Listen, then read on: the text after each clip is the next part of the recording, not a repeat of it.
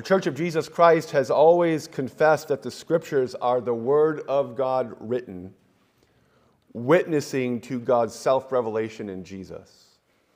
Where that Word is read and where it is proclaimed, Jesus Christ, the living Word, is present by His Holy Spirit. For this reason, the reading and the hearing and the preaching and the confessing of the Word are central to Christian worship. The Holy Spirit speaks and acts upon us in the reading of the Scripture. Donna will be reading the Scriptures today. Let's pray for the Spirit's help to illuminate our hearts. Let's pray. O Spirit of truth, come now and lead us into your truth. Speak to us the message our Lord Christ wants us to hear. And glorify Jesus by telling us all that the Father has for us in Him. Amen.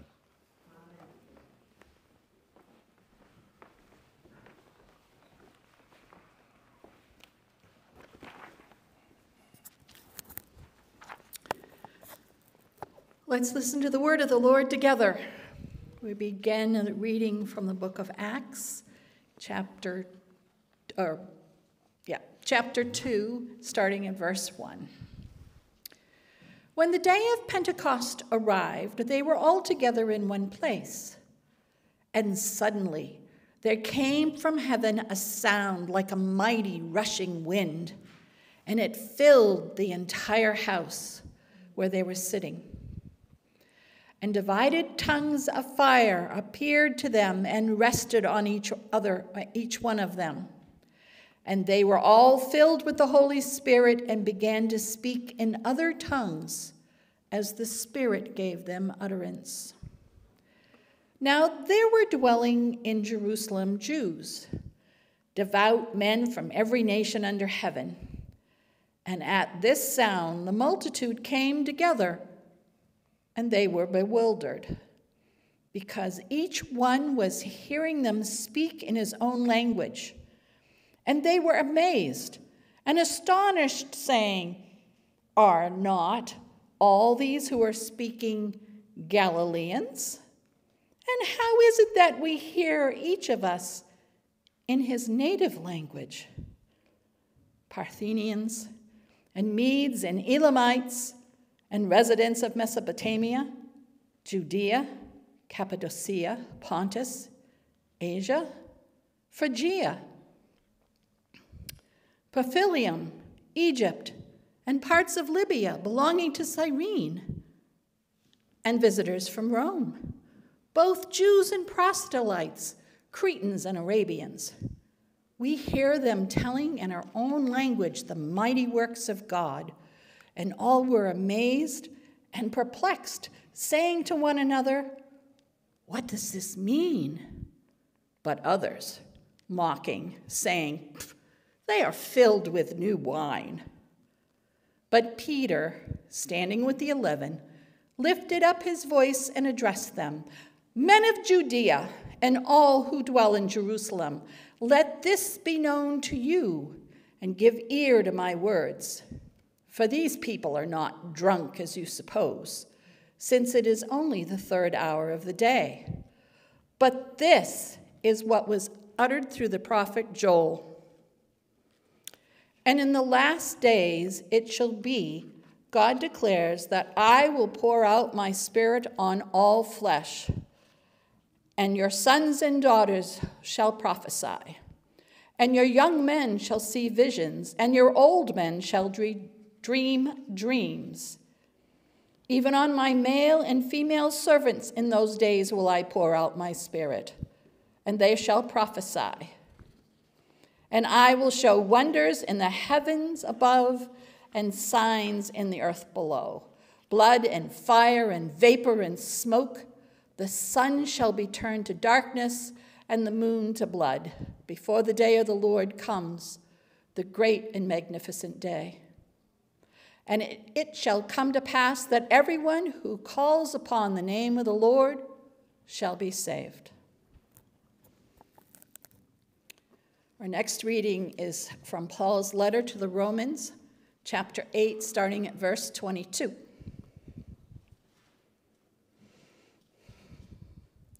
For we know that the whole of creation has been groaning together in the pains of childbirth until now. And not only the creation, but we ourselves, who have the first fruits of the Spirit, groan inwardly as we wait eagerly for adoption of sons, the redemption of our bodies. For in this hope we are saved. Now hope that is seen is not hope, for who hopes for what he sees? But if we hope for what we do not see, we wait for it with patience. Likewise, the Spirit helps us in our weakness. For we do not know what to pray for as we ought. But the Spirit himself intercedes for us with groanings too deep for words. And he who searches our hearts knows what is the mind of the Spirit, because the Spirit intercedes for the saints according to the will of God. And our final readings start in John chapter 15 for a verse or two, and then shift to chapter 16. But when the Helper comes, whom I will send to you from the Father, the Spirit of truth, who proceeds from the Father, he will bear witness about me. And you also will bear witness, because you have been with me from the beginning. And in 16, I did not say these things to you from the beginning because I was with you. But now I am going to him who sent me. And none of you asked me, where are you going? But because I have said these things to you, sorrow has filled your heart. Nonetheless, I tell you the truth. It is to your advantage that I go away. For if I do not go away, the Helper will not come to you.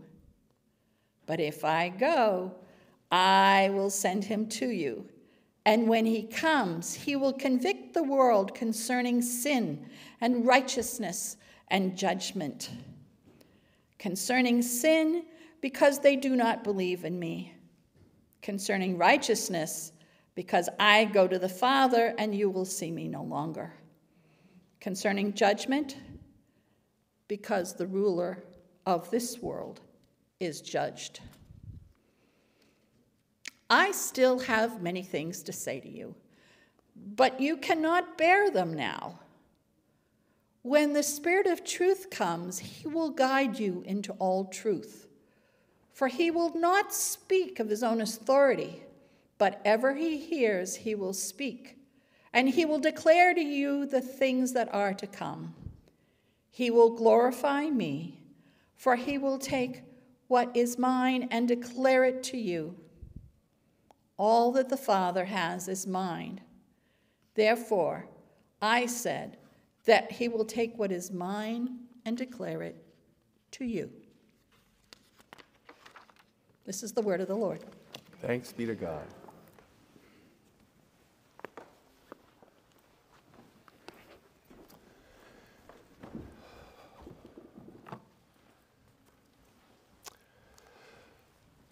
Whew. I've been looking forward to this day, and next week too.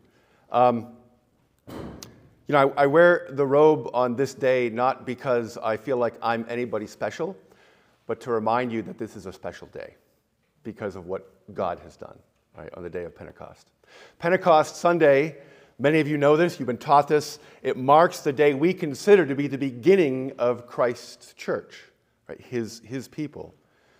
50 days after Easter, Jesus had already been resurrected after his crucifixion. He gave his messengers instructions about what's next, and we heard a portion of his discussion with his disciples at that time, just read just now. Specifically, that part which centers on Jesus saying, hey, I'm going away, but I'm going to send you somebody who's going to help you get through this, right? And he reminds in this last days, right before he ascended last week, we talked about this, he reminds his disciples that God's kingdom centers on himself, on Jesus. And then right before he disappears, he warns his disciples who are pretty excited and just want to get things going right off the bat. He says, whoa, slow down a little bit. Slow down a little bit. You need to hang out here for a while. And he says, God will drench you in the Holy Spirit. He just pour out his Holy Spirit on you so that when go time arrives, you will go out from Jerusalem, out into the whole world, and you'll carry the good news of God's kingdom with you. And you'll have all the power to make it happen, right? And so, a few days later, here we are, 120 disciples or so gathered together. It doesn't make it clear whether they're inside or outside or where they are, but then there's this roaring, it says, like a tremendous windstorm. Notice it doesn't say it's a windstorm. People didn't get knocked over, right? But it says it was a roaring like a tremendous windstorm. There's a reason for that. We're going to come back to that. And then little bits of light, I imagine them like candle flames because it said tongues as of fire. It doesn't say they were fire. Nobody's hair caught on fire with, nothing happened like that. But tongues as of fire, like little candle flames, settled on the top of each person who was present there. And then every person in this international crowd, did you get that flavor? Yeah, Donna drew the short straw on this one today, having to pronounce all that list of names and stuff. She did a great job, right? So it's an international crowd, people from all over. You remember that since the exile, there were more Jews outside of Judea than there were in, right? But people came from all over the place to celebrate the holy days, right? But they were speaking the languages of the country from which they came, just like today, right?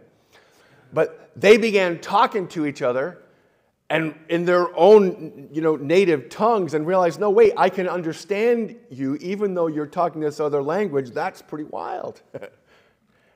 and as you might imagine, they got louder and louder as they were chatting and saying, whoa, look at this. Hey, I'm going to talk to this guy over here. You can understand me too. I'm going to talk to this guy over here. You can understand me too. That's amazing, right? And, these weren't magic tricks, though, right? These weren't just cool things that God did to amaze and astound or to entertain people. These are signs.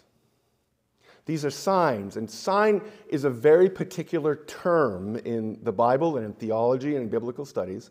A sign is an act of God that's given for various reasons. Sometimes it's to warn people or bring on divine judgment. Remember the story of the 10 plagues of Egypt? Those were signs, something God was doing, judging Egypt, right?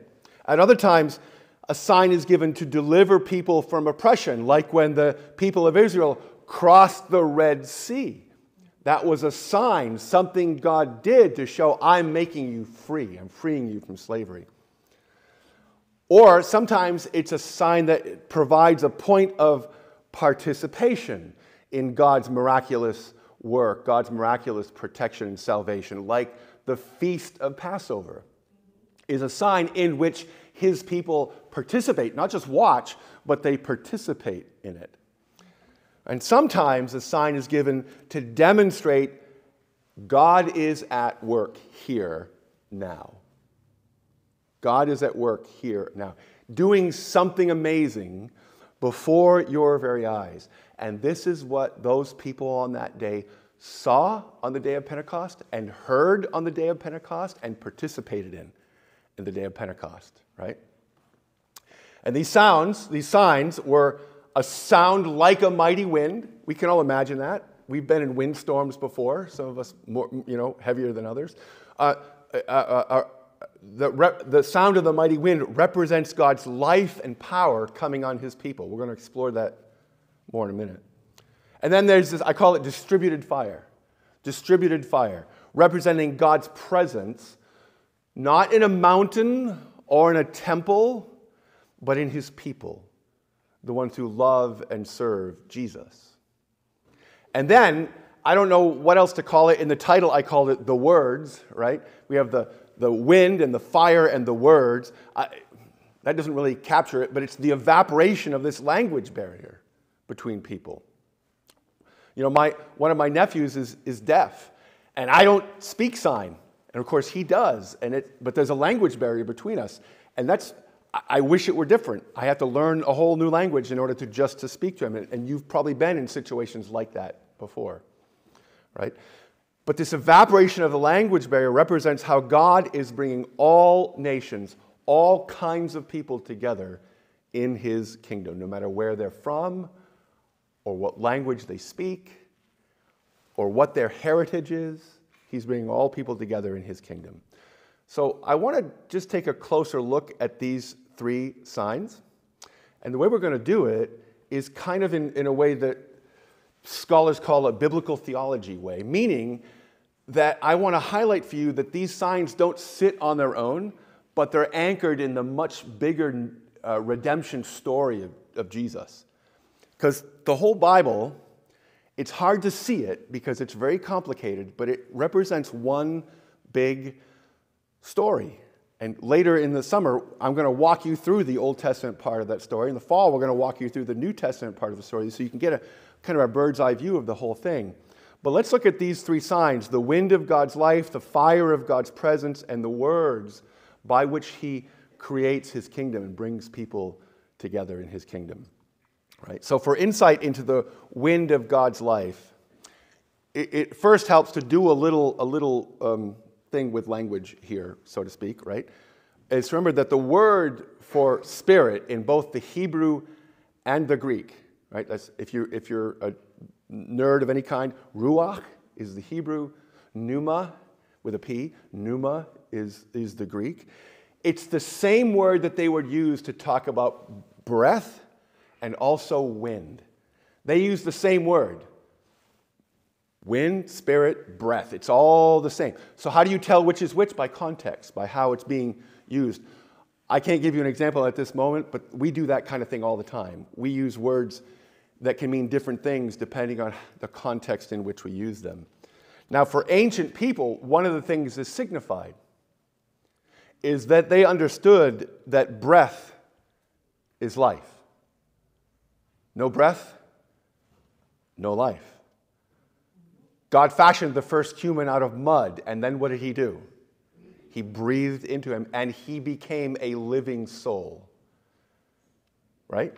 Not a body with a spirit. He became mud and spirit, a living soul, animated by the breath of God.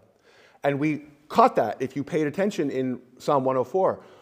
When God breathes his spirit into the animals, they live. When he withdraws his breath, his spirit from them, they die. Right? So some of you who've read the scriptures well may know this story. Do you remember the story where God showed the prophet Ezekiel a vision of a valley filled with dead, dry bones? We've talked about that from this pulpit before. And God's standing there next to Ezekiel and they're looking over this vista of dried bones, and God says to Ezekiel, "Hey, Zeke, got a question for you. Can these bones live?" Ezekiel had been hanging out with God for a while, so he sensed a trick question there. He didn't want to be tripped up on that. So he says, "You know, Lord."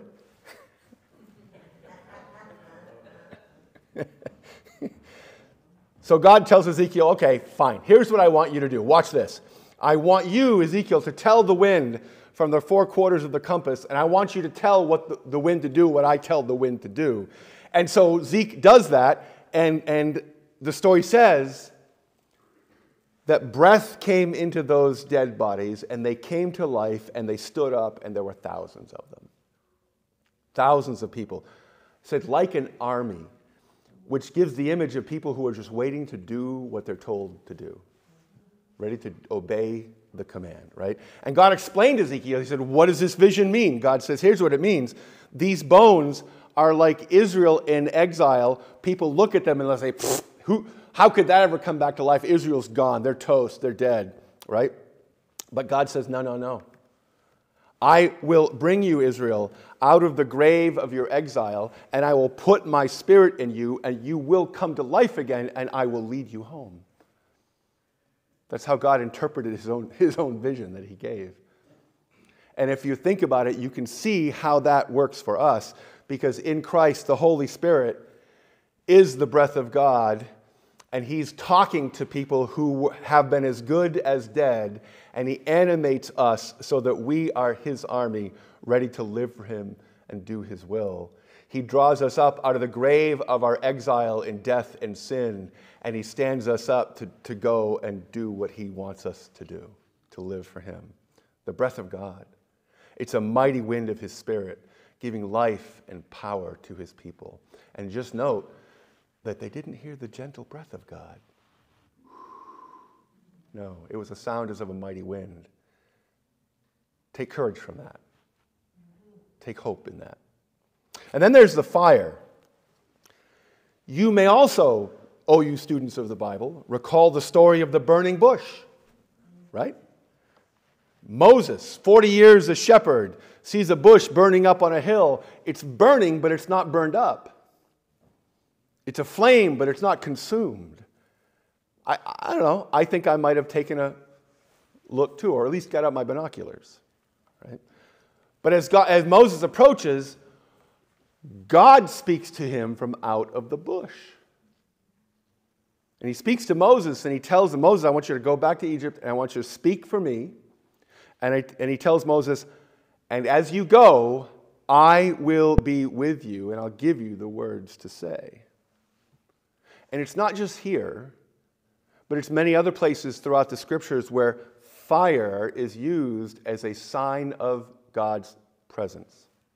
From the blazing bush, where Moses comes close to the presence of God, is told to take off his shoes, because I'm here, this ground, the very ground is now holy, right? And in the pillar of fire, the divine presence by which God escorted Israel through the wilderness.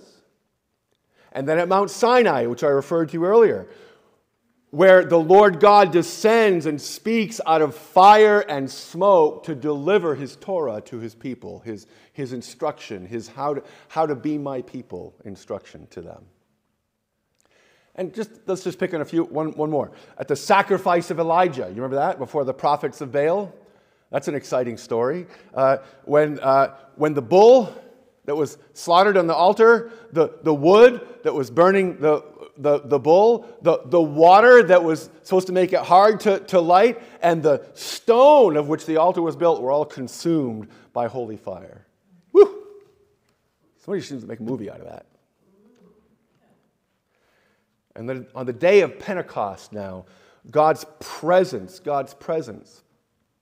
is signified not just by the fact that there's fire, but by the fact that this fire rests on each person in the room. Distributed fire. Shared fire. You've got fire. I've got fire. We've all got fire. Woo! Right? The flame of God's presence, which Jesus said was given to us to guide us, to strengthen us, to teach us, to protect us. Us, who's us? All who believe in Jesus, give him our loyalty and allegiance, and go on to serve him and obey his commands. Fire.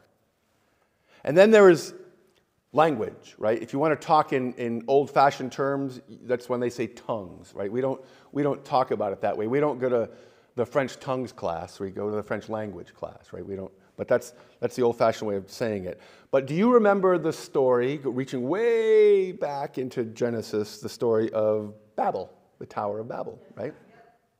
So deep back in human history, a whole lot of people thought, look, if we all get together and pool our resources, right, we can build a mountain, an artificial mountain that will touch heaven. Because, right, in their way of thinking, the thing with mountains are tall enough, they actually touch heaven. That's where we can meet the gods, or in our case, God, right? And from there, once we get to build this tall mountain that touches heaven, we can take over. We can invade. We can take over things and do things how we want to do them. Now, if you and I were watching a 5-year-old trying to build a mountain to heaven or dig a hole to China, we go, oh, that's cute. Maybe take a picture of him to show him later on and embarrass him, right? But God was not amused because he knew that this impulse to reach heaven, did not come from a desire to do God's will, but to take over. Not to be what God has made us to be in God's way, but to do things our way, right? And yet, in his mercy, God did not destroy them for this prideful rebellion. It says what he did is he confused their language, so they grouped up into nations that each had its own language, so they couldn't cooperate with each other. You ever tried to get something done with someone who speaks a different language? Yeah, ask me sometime about the story when I was in Germany, where I had my first beer ever at the age of 17, and how that worked out as an exercise in trying to speak to people who didn't know any English and I didn't know any German, beyond Dankeschön, Bitteschön, right? Those kinds of things. A language is an interesting thing. It binds people together, but then it also creates a boundary between one people and another, doesn't it? But now, by the Holy Spirit, rather than humans assaulting heaven, by God's grace, heaven comes down to earth. A sign that language is no longer, there is no longer a true barrier between people. The gospel transcends all of that. God grants unity and peace to people of all nations who give their allegiance to Jesus to follow his way.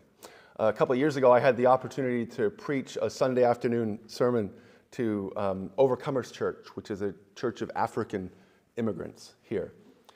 I was speaking in English. Pastor Clement was translating into Swahili. People in the seats were translating to people next to them into French, because these are people from Central Africa, right? And a few of them were also translating, he explained to me later, were translating into some other local African dialects as well as we went along. But you know what? I'm not saying it didn't matter, because it was a lot of work on everybody's part. But we all had one thing in common: Jesus, shared by his Spirit, right? And it was an amazing experience. So all of this, the wind, the fire, the words, all of these were given on that day in fulfillment of the instruction we heard Jesus give his disciples the night before his death. Or maybe more accurately, the beginning of the fulfillment of his instructions. I have heard it said, and I think it's probably right, we know this book we read from is called the Acts of the Apostles. There are people who say what it should be called is the continuing acts of Jesus and his apostles in the Spirit. And in fact, that's how Luke writes it up if you read the first couple verses of the book of Acts. But on that night, before his betrayal, Jesus said, guys, I'm going away, but I'm going to send you the helper from my Father. And it's good, because if I don't go, I can't send. I got to go, right? The helper is the Spirit of truth, and he's going to tell you all about me that you need to know. He's going to make it clear to you what I am up to. He's going to pass my instructions on to you. It was all part of the plan. It was all part of the deal. So what does this mean for us today? There's all kinds of things I could say, and this is where I struggle with this, is to narrow this down. And I'm going to get a little personal and talk about how I think the Spirit is working in my life right now, hoping it will be helpful to you. I'm finding that God is bringing teachers into my life right now who aren't pointing me towards methodology or techniques for being a better pastor. But what these people are pointing me to in the Spirit, I believe, is toward becoming the kind of person who loves as Jesus loves, who thinks as Jesus thinks, who speaks as Jesus speaks, and does as Jesus does. The kind of person.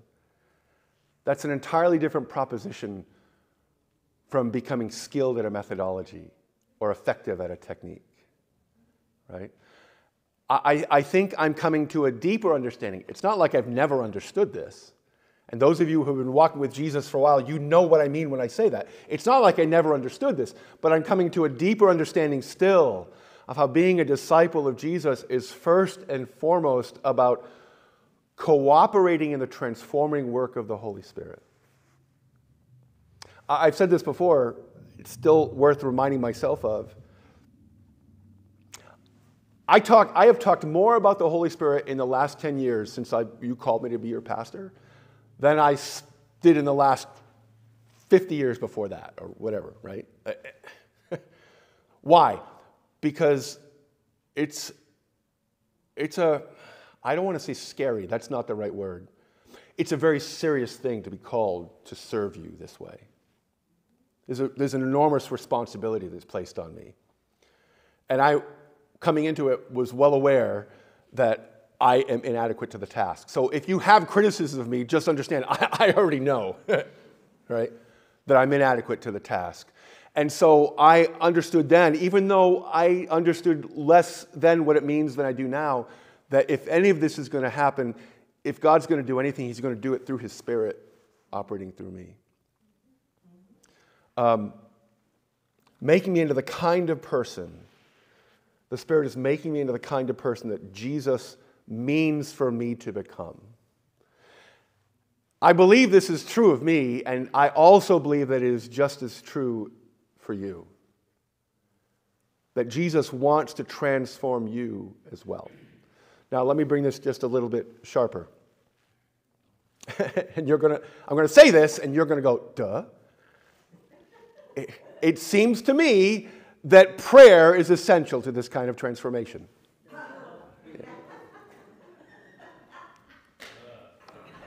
I knew Pat would appreciate that. We followed your instructions. Yeah. Eugene Peterson, if you don't know who he is, come see me afterwards, you should. Eugene Peterson said, prayers are tools not for doing or getting, but for being and becoming. Prayers are tools not for doing or getting, but for being and becoming. And see, when you think of it that way, a prayer is no longer a methodology or a technique, but it's opening your life to the life of God as he wants to make you into what he wants you to be. And so I feel a bit like I'm learning to pray again. And I have the feeling that I'm, by God's grace, never going to stop learning about that. It's a bottomless well. The Apostle Paul, he connects the work of the Spirit directly to our work, the life of our prayer, in the passage from Romans we read today, right? He says, all creation groans in pain like a woman in labor, awaiting to deliver new life. Now, by God's grace, I've been a close-up observer of that. Never from the inside, right? But I gained some insight from that experience.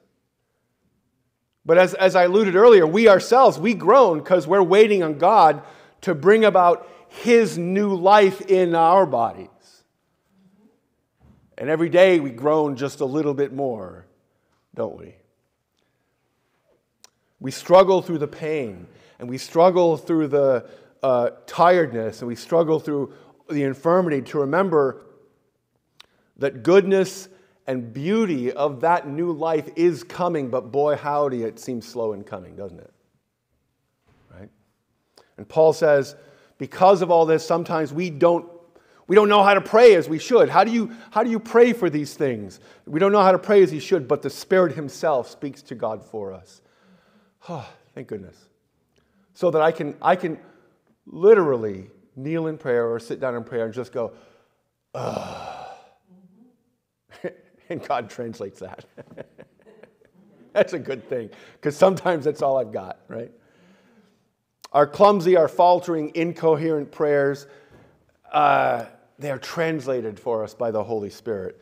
Prayer, every time we pray, it brings that ancient day of Pentecost forward into our lives right now. Hear this. This is not just something that happened way back when. Pentecost is ongoing now. Don't worry about it that there's no roaring wind. Don't worry about it that you can't see, candle flames on our heads, right? Don't worry about it that you can't speak. Pentecost is happening now, especially every time we pray.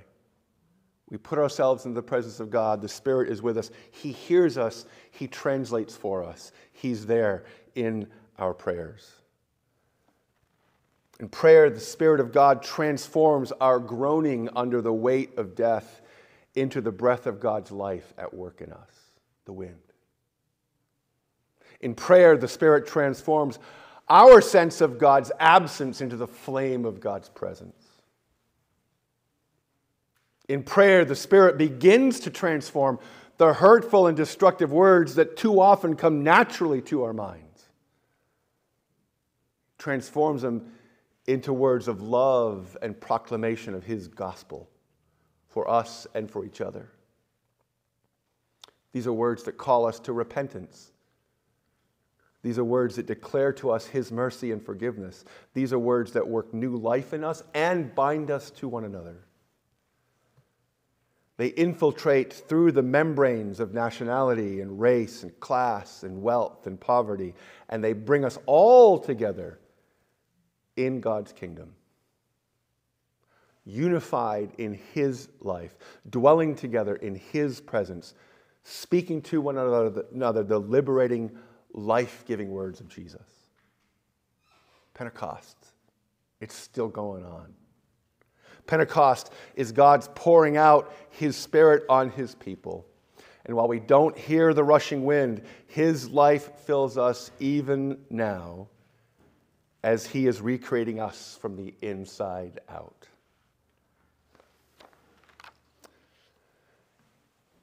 We may not be able to speak the Nepali language that will be in this room just in a few hours. And believe me, they will fill it with the Nepali language. We may not be able to speak French or Swahili of our African neighbors.